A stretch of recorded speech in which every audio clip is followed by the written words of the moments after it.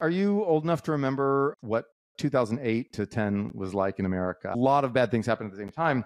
China is in line for something much worse because when our banks and our real estate system collapsed and our economy was hit by that, real estate was in the high teens as a percent of our economy. And that was a lot. And it went down a lot after that. But real estate had taken over our economy to a large degree. China, at its peak, real estate was about 30% of its economy. Much, much higher, about almost twice as high as the percent of real estate in the US economy at our highest. And so that's epic. That is so much of their real economy that they're going to take a bigger hit than we did. Next, the Chinese banking system is not only largely state controlled, but massively opaque. We don't know who's lent money to who. Only the government knows that. If the government even knows that, government will be deeply, deeply involved in determining who takes these losses. And so who gets paid back, which bonds default, who takes the losses for failed real estate, investments that people thought were going to be worth a lot of money and now are turning out not to be worth a lot of money. I predict that the next 5 to 10 years in China will be a giant game of hot potato.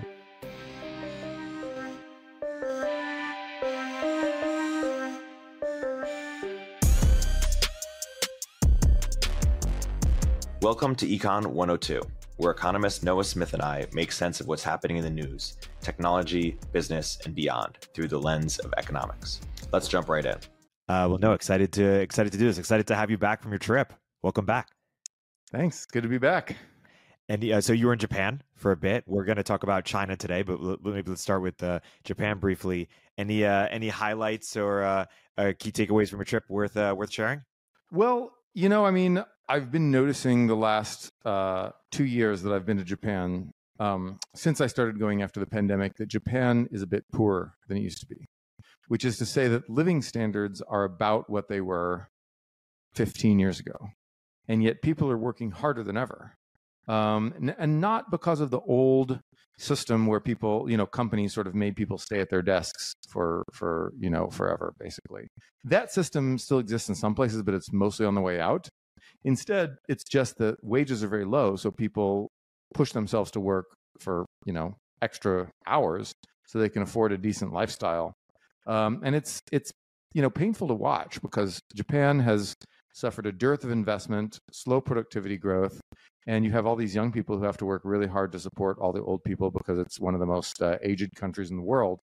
And it's a really difficult thing to see. And so I'm thinking pretty hard about how to revitalize Japan's economy. And so I'll be writing about that, in the near future, sort of what can we do to kind of bring Japan back here.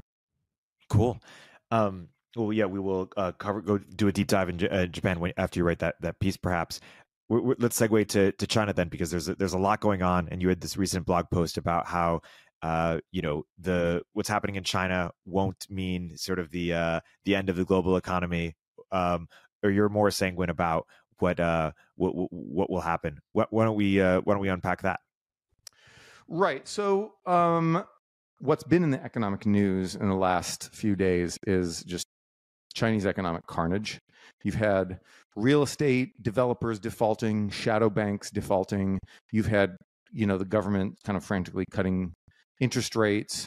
You've had China slipping into deflation. You've had exports crashing and imports going down too. You've had just any number of pieces of bad news out of China.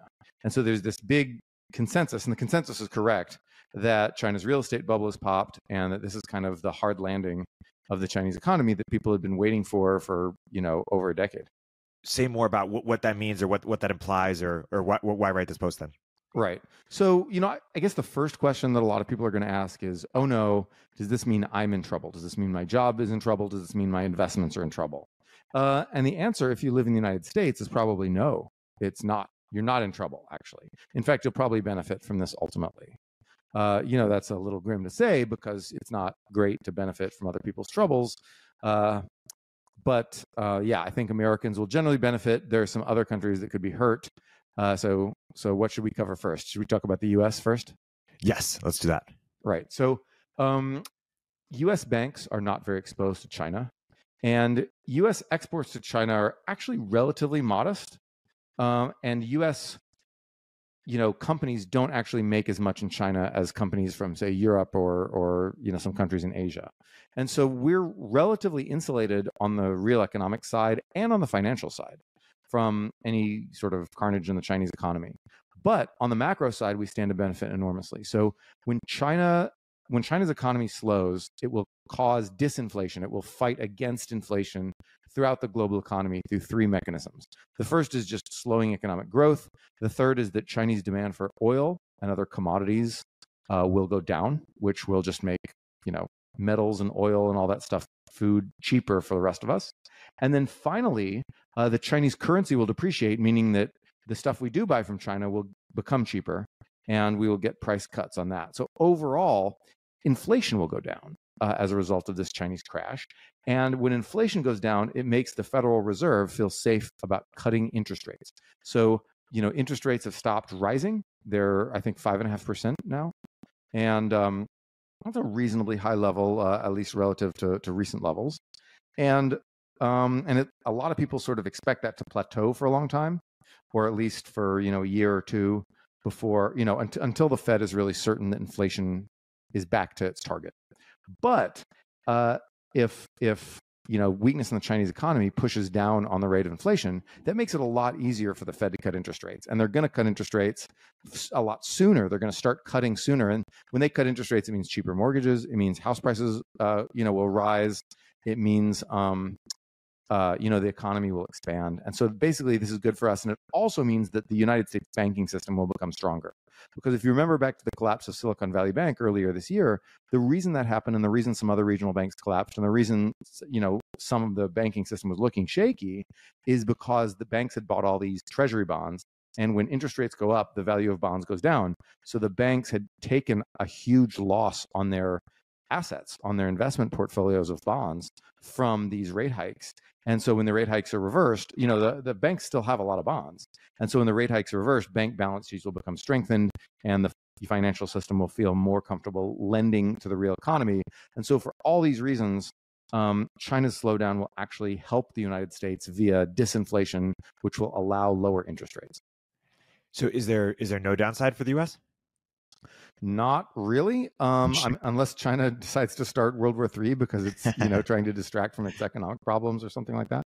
What would need to be true for you or what would need to change in order for you to be worried about the U.S.? Like when something like this might happen, what is the usual potential concern? Well, I'd have to learn about a source of financial exposure to China that I wasn't aware of, and I don't think I'm going to.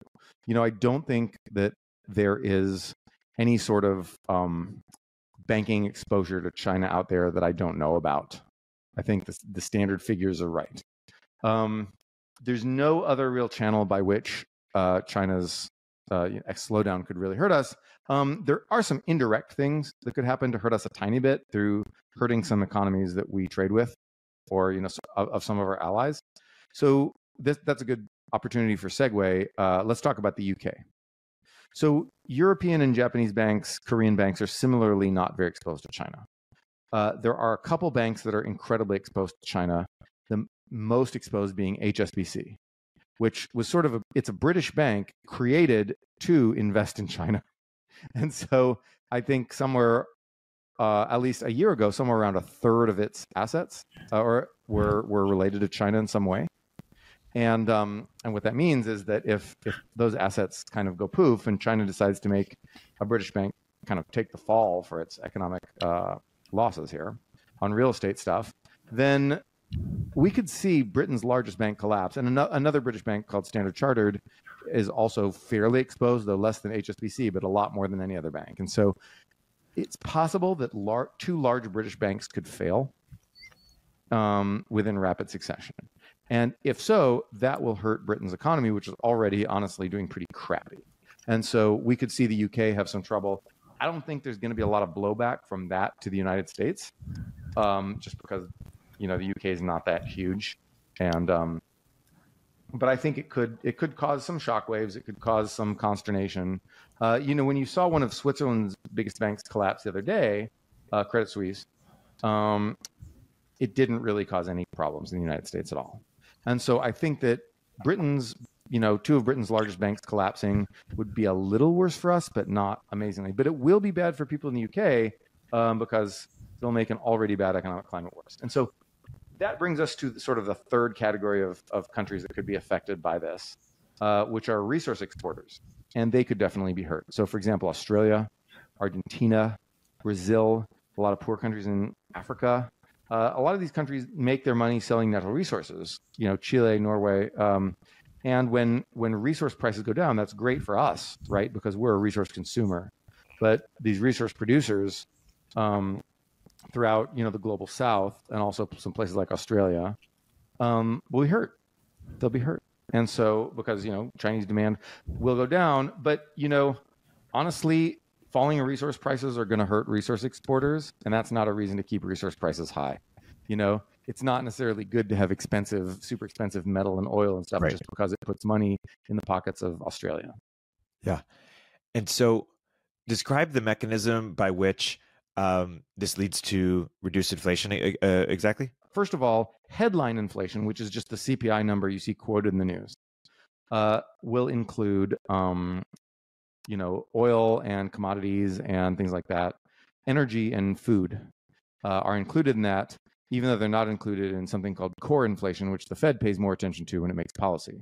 But, lower oil prices are really important because that lowers gas prices. So Americans will pay less at the pump.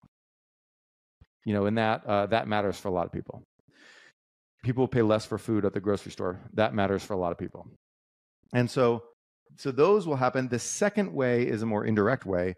Oil and metals are inputs into industry, right? We have a lot of manufacturers who make stuff, and also, just any company needs to, burn oil to keep the lights on or run its server racks or whatever, right? You use energy. And so cheaper production inputs mean more production. So businesses can scale up.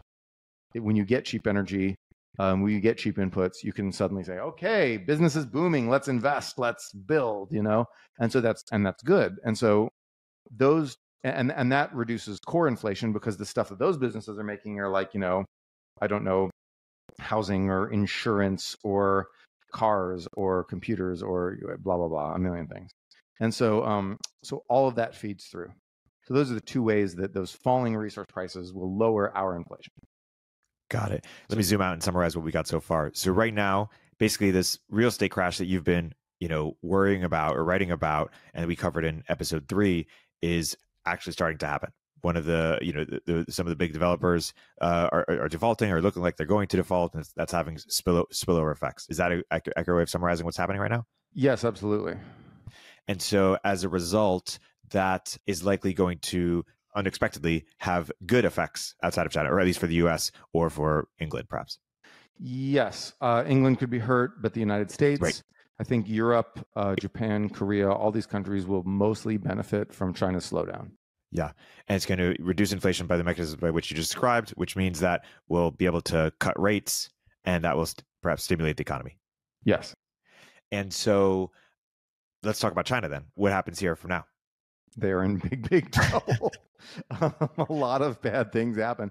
Are you old enough to remember what 2008 to 10 was like in America? I mean, you're a college kid, right? Yeah, I was at college, so the financial crisis. Right.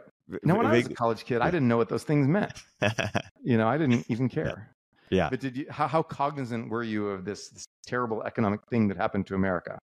I remember that my sister and her peers had, graduated around this time and couldn't get jobs, and they were petrified and things like this. But no, I was largely a student, so I don't really internalize. Right. I didn't feel the pain. So it was it was bad because what happened was that all the several things happened. The banks were very weak because suddenly all these loans on their books looked like they weren't going to pay off. And that made them very reluctant to lend, sometimes legally unable to lend, but sometimes just scared of lending because, they were losing a lot of money, and they needed cash to stay solvent. And because they stopped lending, that really threw a wrench in the real economy because nobody could get a bank loan. And so that was a problem. Also, households suddenly, their behavior changed. In the 2000s, people had been really like, spend. My house is going up by so much, I can afford to take out these loans and just buy everything and live this fabulous life. And then, the house prices crash. People think, oh God, I better pay down my debts. And this is called a balance sheet recession. There's an economist named Richard Koo who talks about this a lot. So those are two bad things that happened. Tax revenues collapsed, and so government services sort of collapsed. Government stopped paying for roads, for schools, for all kinds of things because they just couldn't, because the state governments had balanced budget amendments, et cetera. And so a lot of bad things happened at the same time. China is in line for something much worse, but along the same lines, but much worse, because when our banks and our real estate system and our collapsed and our economy was hit by that, real estate was, I don't know, in the high teens as a percent of our economy. And that was a lot. And it went down a lot after that. But real estate had taken over our economy to a large degree. China, at its peak, real estate was about 30% of its economy. Much, much higher. About almost twice as high as the percent of real estate in the US economy at our highest. And so that's epic. That is so much of their real economy that they're going to take a bigger hit than we did. Next, the Chinese banking system is not only largely state controlled, but massively opaque. We don't know who's lent money to who. Only the government knows that, if the government even knows that. And I'm sure people will be trying to keep it from the government. But then government will be deeply, deeply involved in determining who takes these losses. Yeah. And so who gets paid back, which bonds default, who takes the losses for failed real estate, investments that people thought were going to be worth a lot of money, and now are turning out not to be worth a lot of money. And so, And so I predict that the next 5 to 10 years in China will be a giant game of hot potato, where everybody basically tries to avoid being the person who is on the hook for these losses, where, everybody just says, well, don't stick me with the loss, stick someone else. But someone has to be stuck with the loss. Chinese people cannot be as rich at the end of this process as they all thought they were at the beginning of this process.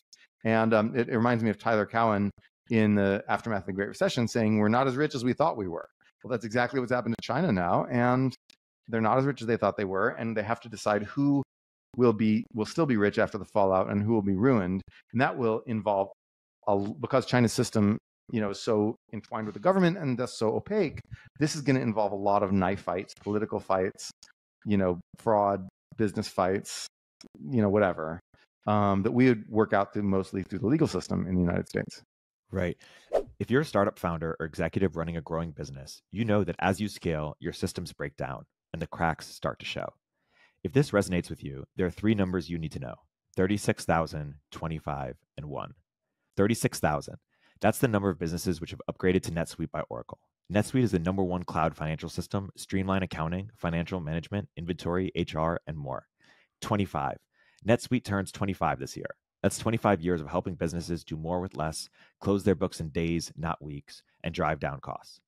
1, because your business is one of a kind, so you get a customized solution for all your KPIs in one efficient system with one source of truth.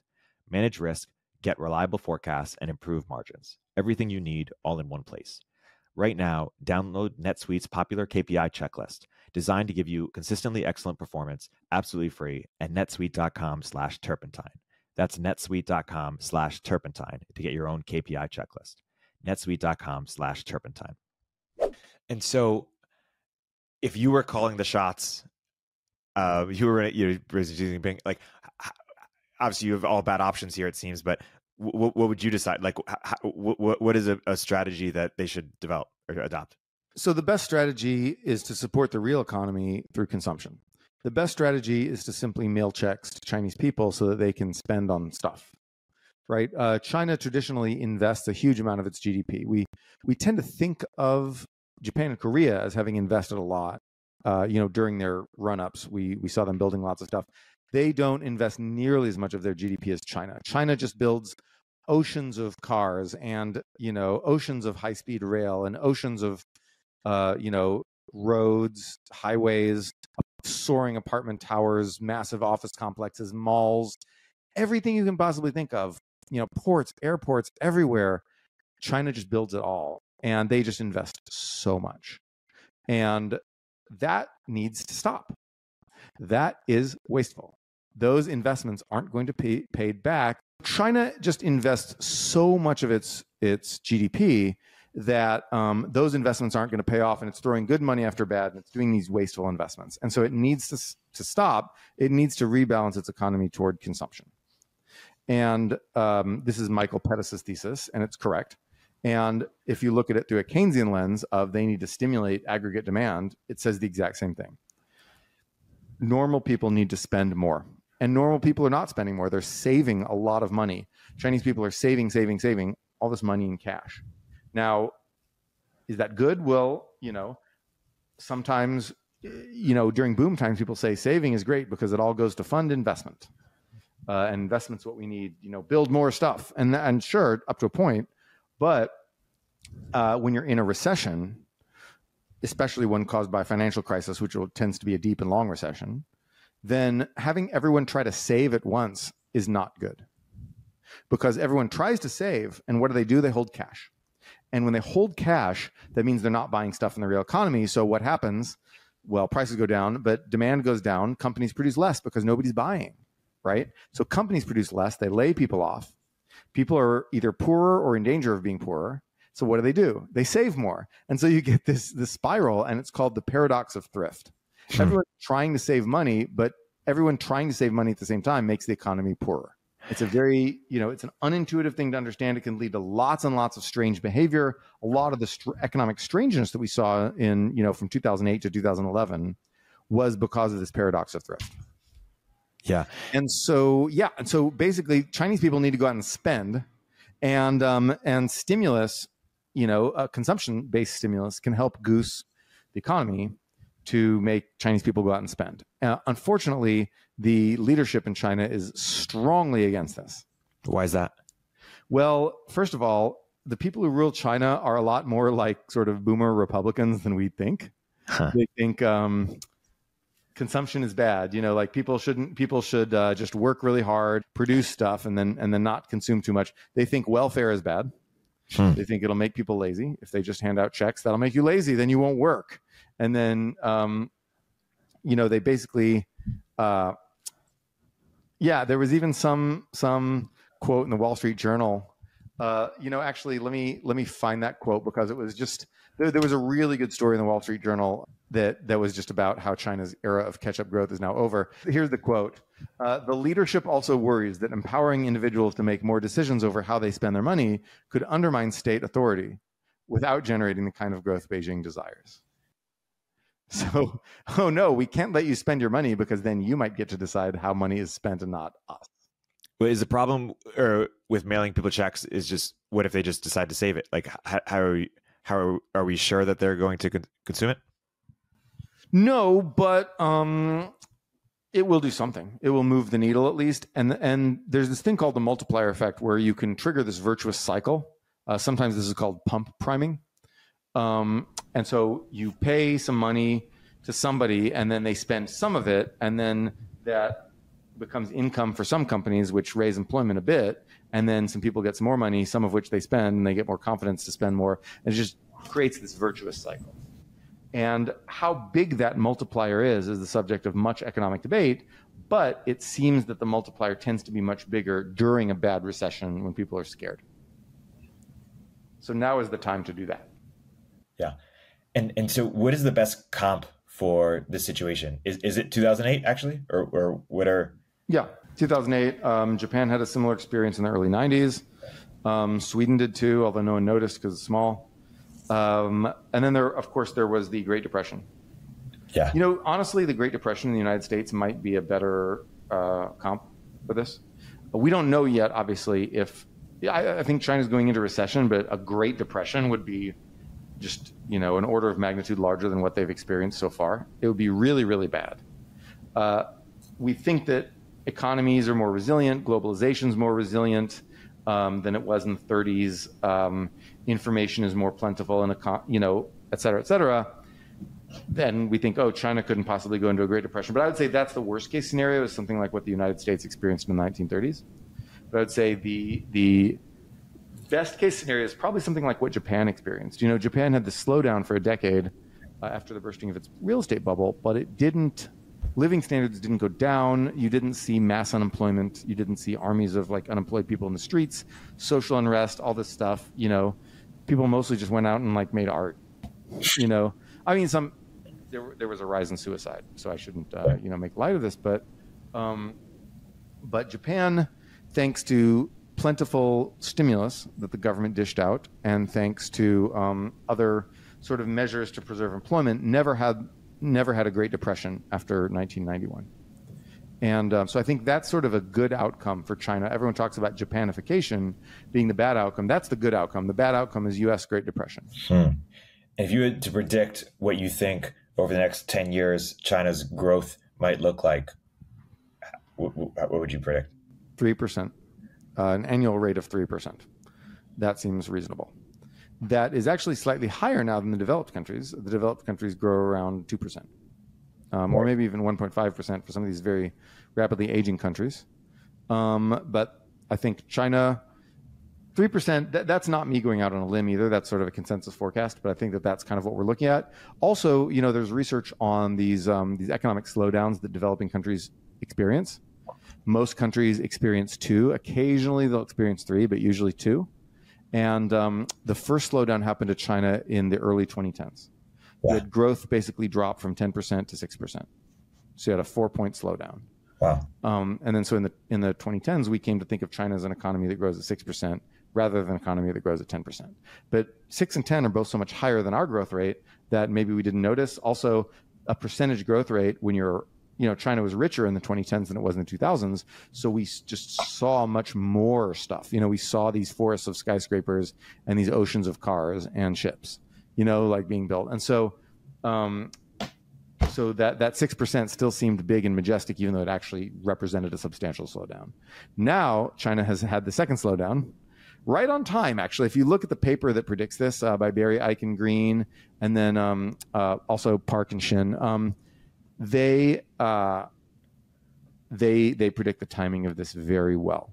And so China has now undergone its second slowdown, and the 3% will probably peter out to 2% in the 30s. But the era of rapid Chinese catch-up growth is pretty much, it is done. It's over. Yeah. And so what does this mean for sort of the U.S. China, geopolitical situation with what's happening right now? Well, damn, I wish I knew, man. You know, like, because I can spin you all kinds of tales. Like, you know, maybe Xi Jinping thinks, okay, well, now that economic growth isn't rapid, there's less to lose from war. Because, you know, who worries? I'm not worried about disrupting the economic system when the economic system's kind of in the shitter anyway. Right. And so, you know, also they might look at U.S. history. If it does get as bad as the Great Depression, they might look at U.S. history and see the way that we finally got employment back to its pre-depression levels was World War II mobilization. They might say, okay, well, let's just go to war with America over Taiwan, and the war mobilization will restore full employment and prevent social unrest. So that's a possibility. You know, that's that might move them to go to war. But I don't actually know how likely those scenarios are. And it's also possible they'll say, well, our economy's weak. Let's wait. Let's not go to war while the economy's weak. Let's focus on getting this economy strong again so that when we do go to war, we'll be stronger. Yeah. There's a possibility they might do that. So I can't really say. It might be that there's internal unrest, and instead of trying to invade Taiwan or attack the United States in order to allay internal unrest, Chinese leaders will become entirely preoccupied with kind of crushing their domestic opponents and crushing the unrest and ignore the outside world for a while. And that could happen too. You know, that's sort of what sometimes happened with the Soviet Union and in fact, China too. Actually, sometimes that happens to them. So the answer is I have no clue, and I can spin you all these scenarios, but I can't really tell you which of these scenarios are more likely. Do you think this is a slow sort of burn, or do you think this happens really quick, or how do you foresee this? I mean, the real estate crash is being slowed by the fact that the government controls all the banks. Yeah. So, and also people aren't selling their houses. So you see some price declines, but you don't see as enormous price declines as you might. There's a lot of unsold houses that are not on the market that would, if people try to sell them, they will crash the market even more. So that could they call that extend and pretend, right? Banks can encourage people not to sell, or it can do something called evergreening of loans, where you basically give cheap loans to your portfolio companies to roll over their own loans so that you don't look like an insolvent bank. That's a thing that happened in Japan a lot after their burst bubble. So you can have those kind of things, and the government can paper over stuff for a while, and that's through an extend and pretend strategy. So I think that if the government goes all in on extend and pretend, which I kind of suspect they will, then we're looking at 5 years before the fallout from this really starts to clear up. Wow. Our mutual friend Balaji in recent months has liked to talk about China as a sort of I don't know if he says peacemaker, but you post sort of the sanctions against Russia. He pointed to articles talking about how China was, flexing its diplomatic muscles and doing more partnerships with other countries, particularly economic partnerships, and perhaps maybe there would be more trust in the sort of Chinese currency and China as a player on that stage. Was that overstated to begin with, and is that like bye now? Yes, it was very overstated to begin with. Balaji was primarily wrong about this. China has the opportunity to play peacemaker, but it does not have the skill to do so, even if it has the desire. And as we've seen with Belt and Road and with the wolf warrior diplomats of 2021 or whatever, China's foreign policy acumen is terrible. Yeah. China, to an even greater basically, China has all the problems America has, but worse. They're sort of like, which ones? The Chinese people think that China's the whole world. And then when they go out in the actual whole world and then try to deal with people who aren't there, they try to deal with them as they would people in China, and it doesn't work. So, they went for the Belt and Road. They went out and tried to basically steamroll local governments to create these infrastructure developments in other countries, just like they'd steamroll their own local governments. But guess what? It doesn't work. And you can't just take peasants' land in Balochistan or wherever. They will blow up your pipeline. And you can't do that, and so they got a rude awakening there, but it was their understanding of other countries was bad because they were so big and so used to dealing with undefended. So Belt and Road has been negative for China? Absolutely. Giant fiasco. Wow. There's pretty much no one who'll get up and stand up and defend it at this point. Was it a good idea, just terribly executed, or was it just a bad idea? It was a good idea, terribly executed, I would say. Because we have seen more modest, but much more fruitful and lucrative infrastructure efforts that have led to diplomatic successes by Japan. Yeah. So Japan got this right and China got this wrong. Right. And so the Steelman case the bull case originally was that China was going to sort of build up certain regions. When you explain Belt and Road, like what was the hope and promise? Right. So the idea of Belt and Road was that China was supposed to invest in infrastructure in a bunch of other countries that would then bind those countries closer to China politically, especially because their economies would be helped, and so they'd be grateful to China. It would also give China some port facilities and road and pipeline facilities that it could use in the event of war or just to strengthen its supply chains or whatever. And then it would also provide a bunch of payola and money for Chinese contractors. Yeah. So kill three birds with one stone. The first reason it didn't work is because they executed badly. As I said, the projects were planned terribly. They were not planned with an eye to a good return on investment. Most of them failed, and almost all of them failed, really. There was a short high-speed rail line in Jakarta that actually kind of worked, but everything pretty much failed. And instead of investing the money through equity, they loaned the countries the money, so that when the projects failed, the Chinese lenders went to the Chinese government and were like, make them pay us back. And the Chinese government, basically it's like, okay, so if I lend you money to kick peasants off their land and build infrastructure that makes no return and is economically terrible, and then I demand all the money back that I loaned you to build this shit, what are you going to think of me? Right. You'll think, there is a jerk. What did you do? You just left me poor and in debt, and I got nothing out of this except this road that no one uses, or the port that no one uses. And so then in Sri Lanka, what happened was Sri Lanka basically said, okay, you can just have the port. We're going to default on our debt. The debt was collateralized with the port itself. Take the port. So China owns a Sri Lankan city now. That's kind of ridiculous. And does China recognize that it's been a massive failure, or are they tripling down? I mean, no. They've been pulling investment out while rhetorically saying, "Oh yeah, this is the greatest success ever." You know, record grain harvest, comrade, or whatever. There are no Americans in Baghdad. I don't know. They just bullshit. And so, but yeah, they know it failed. When was your peak bullishness on China? Because it feels like a few years ago, people were really excited about China's prospects. You know, the U.S. we were worried about the U.S. prospects relative to China, and then it just feels like a number of own goals on the part of China. So I was most bullish on China during the Hu Jintao era because China was still poor.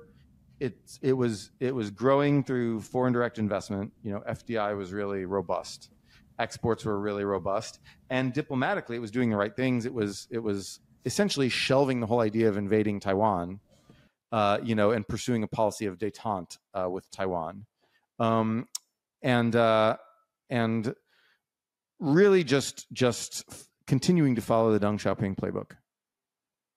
And so those who don't know, Deng Xiaoping is the Chinese leader who made all the reforms and basically canceled Mao era communism and implemented essentially state control of key sectors combined with libertarian capitalism and all the other sectors. And then he picked his two successors, Jiang Zemin and Hu Jintao, who then ruled the country up until 2012. And so from, I don't remember exactly when Deng took power, 1978 or 9. He from that through 2012, China had good emperors. The three good emperors of China were Deng, Zhang, and Hu, and they were all picked by Deng. So Deng was really the great man of Chinese history.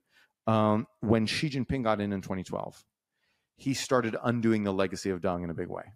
He was the first leader not picked by Deng, and he won power. There was a factional struggle where he actually had the leader of the rival faction, Bo Xilai, jailed for life.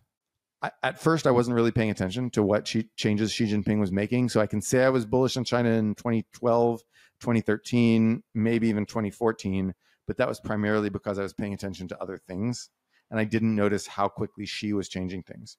And it was when I started talking to Chinese people in America that, I realized that Xi Jinping was something different. He was a different beast than the Chinese leaders had been before. And so I started looking at what he was doing and I started to get worried. And my worries were all borne out and more so. And in 2014, what were you seeing that caused you to worry? So he was cracking down on a law on civil society. So he cracked down on lawyers, on unions, on writers, on all these people that had honestly kind of flourished under Hu Jintao. It was an era of cultural liberalization, but Xi cracked down on all of them. Economically, he began to build up the role of the state a bit more at the time. I didn't know how much he would eventually do that. It was a lot, but he started doing that. But most scarily, he crushed the Communist Youth League. And when I saw him do that, I was like, wow, that's deep factional politics. There is, he did the anti-corruption drive, which some people hailed as a success, but honestly, a lot of that was just purging all political opponents and seizing personal control. And I kind of saw that. I was, especially from Chinese people that I talked to, I was like, okay, so that's what he's doing. He's seizing personal control with the anti-corruption drive. And that never ends well because there's a certain type of leader who is amazing at entering an existing organization bureaucracy and taking it over from the inside. And Joseph Stalin is the paragon of this. He was amazing. He was the master of personnel. He appointed all his cronies to key positions, and he made all his cronies be rivals with each other so they wouldn't challenge him and would be utterly indebted to him. So he had this team of rivals among his cronies, and they were all incompetent, and the Soviet Union sucked under Stalin, but he was amazing at taking control of the Soviet Communist Party, and so Lenin was the man who built that organization, but Stalin was this guy who entered it and took it over. And I recognized in Xi Jinping, I started to recognize the same type of guy, this organization man. If you want a lighter analogy, you could say Steve Ballmer. If Deng is the Bill Gates, and if Deng, Zhang, and Hu are the Bill Gates of China, then Xi Jinping is the Steve Ballmer. And Xi Jinping, he just thinks if he claps his hands and yells like developers, developers, developers, then like the good things will materialize, but they won't. And instead he's putting out Zunes. It was Microsoft's attempt to compete with the iPod, and it just absolutely crashed. Yeah, there was a hope that he would be a Satya, but he's a Steve Ballmer, huh? He's a Steve Ballmer. But even in 2019, 2020, before sort of the COVID zero stuff, I remember people, saying, hey, China is impervious to some of sort of social justice, sort of excessive, stuff that the leftism the U.S. was having trouble with, according to some people. And then also that, China would have the right kind of government structure to deal with COVID. Like, people were still bullish. Maybe you were. And I'm curious, how is your perspective in 2019, 2020? Because it feels like with zero COVID and some of the other just own goals that they had post 2020, it decreased significantly. So in terms of like, I don't know what, wokeness?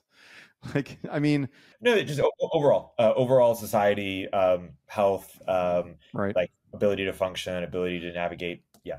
The theory of unrest, of social unrest that I personally buy is called the revolution of rising expectations theory. And it says that when you have a long boom and then stagnation, people get pissed. That doesn't always happen. Obviously, it didn't happen in Japan. People didn't really get that pissed. I think it did happen in America. I think that the frustration of the dreams of the millennial generation, as well as the fact that America had taken so many hits in a short period of time with the self-inflicted wounds of the Iraq War, plus the external attack of 9/11, plus the self-inflicted wounds of the financial crisis, plus the self-inflicted wounds of Trump, and all these things happened, and Americans, millennials were mad. The younger generation was mad, and I think that wokeness is a very traditional, sort of American piece of American culture. There were people who were calling themselves the wide awakes back in the early 1800s, who were like abolitionists, social reformers, kids marching in the streets. And so, but that was one of the ways that it manifested, wokeness, but also like, Bernie leftism, but also like alt-right stuff, just general unrest, people getting pissed. That might happen in China now. When people feel frustrated and the only way that they feel they can have an outlet for their frustration is to overturn the existing relations of hierarchy and order and status in society, that can get very chaotic. And in China, when that got chaotic was in the 1970s, in the Cultural Revolution, late 60s and 70s, during which time, millions of people were killed and brutalized and raped and, starved, and just absolute chaos, right, for just a decade. And then in the United States, it's like, some people losing their job because people got angry at them on Twitter.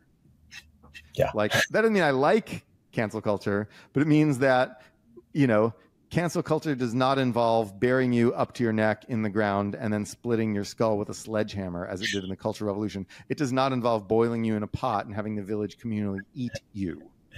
Okay, so let's keep it a little bit in perspective. We had a Cultural Revolution with a little c, little r. They had it with capital letters.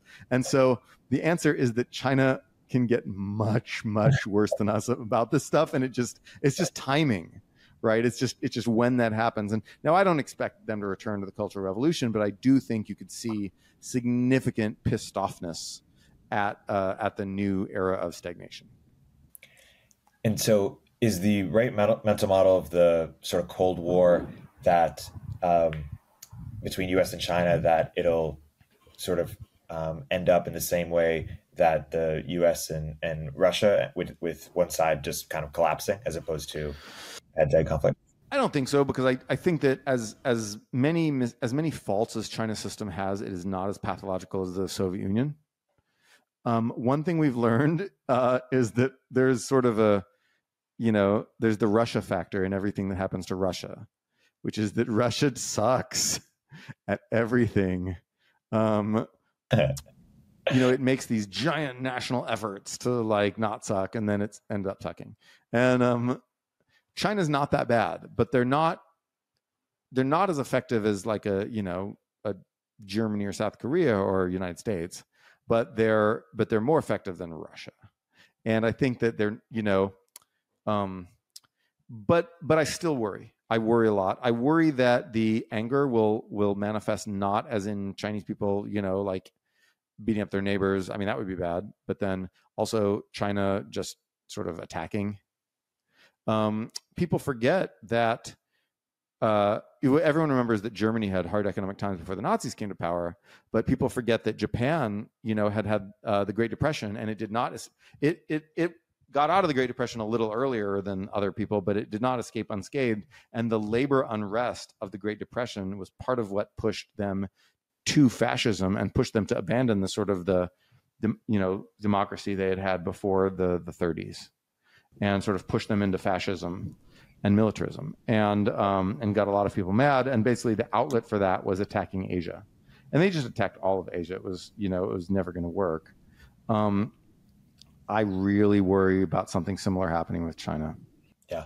So you're saying from the U.S. perspective, a good part of China's struggles is, hey, it's less economically powerful or less competitive in some sense. But the bad part is, hey, maybe a more desperate China means a more violent China. That's what I'm scared of, man, because, I mean, you got to remember, China, even with a growth rate of 3%, China still has 4 times as many people as the United States. Right. Right. And they have also their manufacturing is almost double ours in terms of output. In fact, it's about equal to like us and Europe, all of Europe combined. Yeah. And that's a lot. They can make a lot and they don't have any NEPA, right? They don't have any of these problems. They can just roll out massive amounts of stuff. If you look at the massive amounts of production they do on a given day of just cars to high-speed rail, they built so much more high-speed rail per person or per mile than Japan ever did. Everyone talks about the Shinkansen. China has just like Shinkansens between every little town out there, and people don't use them. It's a waste. Some of the lines are a waste, and but they have them. They built them. They can mobilize vast resources to do these things, and they have this. China has a large bulge of population in their 50s, late 50s, and a large bulge of population in their mid 30s now. In 10 years, China will have a lot fewer young people and a lot more old people to support. If they want to do the war thing, their window's closing fast on having a bulge of young people to fight. And so they've got the ability to manufacture untold amounts of stuff, even if it's not the highest quality stuff that would sell for the highest dollar price, whatever, right? They can manufacture infinite of it, just ridiculous amounts. Our only hope for stopping them would really be to cut them off from resource imports to choke off that manufacturing ability. Yeah. So they're a tough opponent. I mean, like, this is the toughest opponent we've ever faced, economic slowdown or not. That doesn't change that. Xi Jinping being stupid or not. I mean, Hitler was dumb. It didn't make him, less dangerous. And so, not saying Xi Jinping is Hitler. Okay. Settle down. But like, I'm just saying that just having a leader who's dumb doesn't mean necessarily that country that's not dangerous. So it's incredibly dangerous. It would be the most powerful opponent we've ever faced, and that's why we're scrambling to find alliances.